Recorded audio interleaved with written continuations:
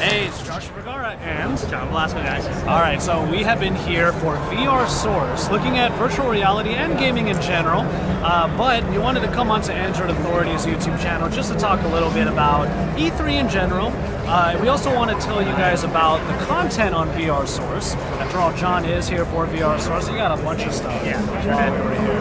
I got a couple of videos out. You were able to get like 5, 6, 7 pieces of content. So yeah, we played a lot of VR content, and also there's going to be a 360 video, so you can kind of see some of the sights and the sounds of E3. I mean, there's a lot. Everyone's going to be crowding around. I mean, this is kind of a prime spot. Yeah, I don't know if you'll be able to see it right behind us, but there's a sign that tells you when next year's E3 is going to be. But you know, I think first, for now, we can talk about just sort of our thoughts on the show itself, because we have plenty of thoughts. Okay, so let's talk about the biggest thing here. Yeah. Which has to be the lines. Yes. The lines and the crowds, which is, you can see it right behind you here. Just a huge line. Last year it was totally different. It seemed like everything was just moving along, but this year it was all about the lines. Even just this small, because we're in the South Lobby right now, where, and I don't want to use the word lower priority, but like the smaller stuff, the less hard-hitting stuff is here in the South Lobby. You know, it's available, it's in direct sunlight, you have natural lighting, it's a nice place to be when you're getting kind of overwhelmed the E3 craziness inside. But even then, the line for Crash Bandicoot, now it's a new game, but yeah, there's a line going all the way around this little booth right here.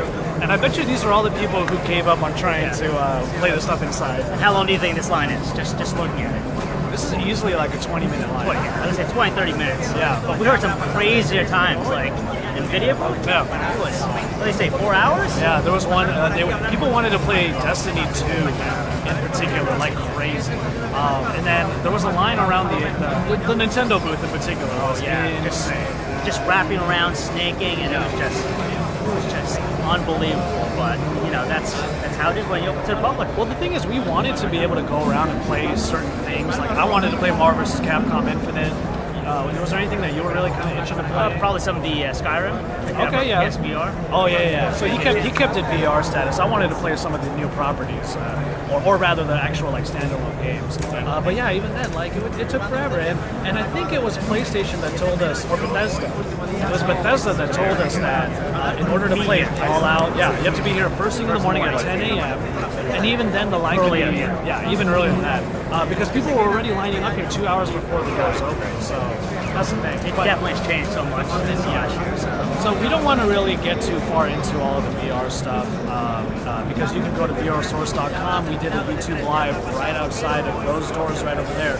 And we talked about the VR stuff that we were able to take a look at. It's just kind of a bummer that today, when we had time to do so, there was no time. Yeah, just walk around and that's it. If you're a super fan, E3 is still a great place to be, and you'll be able to get that glimpse into a game you might end up buying anyway. So, I mean, that's my gripe. But otherwise, you know, you come for 3 days total, and on each day you pick one thing you want to do, and that's going to take up your whole day. That's insane. Yeah, but in any case, we do have a couple of Android things that we can talk about right now, and we'll start off with the Pico. Yeah, the Pico. It's a Pico headset. Well, their later one is going to be the Pico Neo. Yes. That's the one with the motion tracking, so you can walk around. Snapdragon 835. 835, yeah. It's a standalone VR headset. I played with it a little bit. Why don't you give us your thoughts? Well, the other one, I forget which model it was, but it has Snapdragon 821. Similar concept. It's a dedicated all-in-one VR headset. So it has its own display, own processor, own proprietary store, and it had sense motion. It had a controller. Kind of looked like the I guess the Daydream VR headset that's out. Looks a lot like it. Very much like it. But the thing is, pricing $250 for a dedicated mobile VR headset. I don't know. That's, to me, kind of tough to swallow. Given like if you have a smartphone ready, just pick up what? Just pick up the Daydream headset. I agree with you there, but you know, anybody who wants to get into Daydream who doesn't have a phone already, it's a lot of money to stomach. You know, something like $700 for a Pixel, and then the Daydream headset itself that doesn't do anything without a Pixel is already maybe another $100 at least. But then for me, it's, I guess, the content, what's going to be available. Like, that's the scary part. You buy into this, You're given a limited set of stuff you can download from the store, and then what happens afterwards? Yeah, literally support. VR has an incredibly low amount of just hard-hitting content. Mobile VR, I should say. Yeah. Mobile VR right now, it has a content problem because if you're going to get a headset like this and you end up not really finding a whole lot of like good content that's out there, then $250 does feel like a little bit too much to swallow. Exactly. I agree with you there. But hopefully Google, with that Google I/O, they did announce that standalone Daydream headsets are going to be a thing. Maybe the price point would be something like $149, $199 for those. But by then, there better be a lot of good content in the Daydream set. But as far as the actual device itself, how did you feel about? Because this is technically our first look at what could be the Daydream standalone. It's good because you're able to actually senses tracking in different directions. Even the motion controller, you tilt it, it recognizes those motions. It's funny how much it looks like a Daydream. It does. Even the controller. It does. It looks very much like it. Yeah. But besides that, I don't know. I wasn't really too wowed by it. That's just me. Well, okay. Then how about this? Have you ever been wowed by Daydream to begin with? Okay, so there's a big difference between mobile VR and the mobile VR experience. Like right now, to me, currently it's missing that third layer, which is basically spatial movement. Because for the most part, it's still looking around. But once these dedicated units come out and can track distance, then maybe yes, it's absolutely going to be more immersive. But until then, it's really tough, and that's why probably the games are so cheap. You're not paying $50 for a VR experience. You're paying more like $10. So we'll see where it goes. I mean, right now there are some award-winning games in the Daydream VR area, like virtual reality, which I'm still surprised you haven't tried yet. It's a hilarious game. I haven't played through it too much, but I'm really looking forward to doing so. Speaking of gaming and controllers and stuff like that, we did get a couple of looks at a couple of.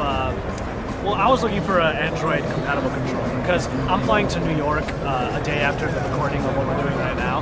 And for that long flight, because I have a layover in Chicago, I wanted to be able to play something, and I wanted a controller for that. I might need to go to Fry's Electronics a little bit later. Maybe we'll do that after this. And I'll take a look at a couple of controllers that I can use for my flight to New York. But we ran into Nyko, who were developing a integrated controller for the Gear VR. I thought it was pretty interesting. Yes, it's a slab that has all the controls, and the triggers are on the back, flat part of it. But then it snaps into the Gear VR. Yeah. So you take that out, put your phone in, and you got your controller for whatever VR you're going to be doing. I thought that was pretty cool. The thing I want to know is whether or not you can use it just as a Bluetooth controller. I don't see why not. You should be able to. Yeah, you should be able to. So that was one thing that I was a little bit disappointed about. We didn't really see. I'm sure that there are Android games here, but they're not as prevalent. Even mobile VR stuff. Like we were asking for every VR demo and meeting that we had, is there a mobile version? And it's not. And they're all like, no, we're focusing on Vive, we're focusing on Rift, PSVR, and all that. So a little bit from an Android standpoint, E3 is a little bit disappointing. I'm not gonna lie. It's still catering to the big console gamer for the most part. Some PC, but definitely you look around, it's just pretty much console still. Yeah. All right, so we're coming up on the 10-minute mark for this. So what I want to do is just ask, first of all, thank you so much for watching all of our stuff and watching this video as well. Remember, head on over to VR Source for all of the different pieces of content we did for all the different VR demos that we had. So hopefully you guys will enjoy that, and of course the 360 roundup that you did. What was your favorite thing then? My favorite thing, as far as experience, all around. To me, it's still the Oculus Rift, those touch controllers. Yeah. That one game we played, Echo Arena. To me, the multiplayer VR aspect, totally fun, action-packed, and it just really brought this competitive nature out of everyone. And it felt like you were in zero G. So to me, that was very convincing for a VR experience. Okay, fair enough. I kind of agree with you there. Like, I was actually blown away by how good Oculus Rift was. Not that I thought it was any worse or better than the HTC Vive, but I will always have the HTC Vive will always have a special place in my heart because that was the first walk around VR thing. It blew my mind at, I want to say it was IFA a few years ago. No, it was 2 years ago. Was it MWC? I'm pretty sure it's MWC. Yeah, MWC 2 years ago then, yeah. You know what, you're right, it was MWC. 2 years ago, that was the one where I famously gushed about just how amazing the experience was. But then once we put on those Oculus Rifts with the Oculus Touch controllers, man, they work so well. Just the grabbing and just holding on, it felt real. Yeah. Probably my favorite thing that I did at the show, though, especially in regards to our work. I don't know. I'm a big fan of the beat 'em up games. I actually thought Bloody Zombies. Yeah, I thought that was really fun. A unique aspect, unique twist to VR. Exactly. Where your traditional side-scrolling fighter beat 'em up video games. Yeah.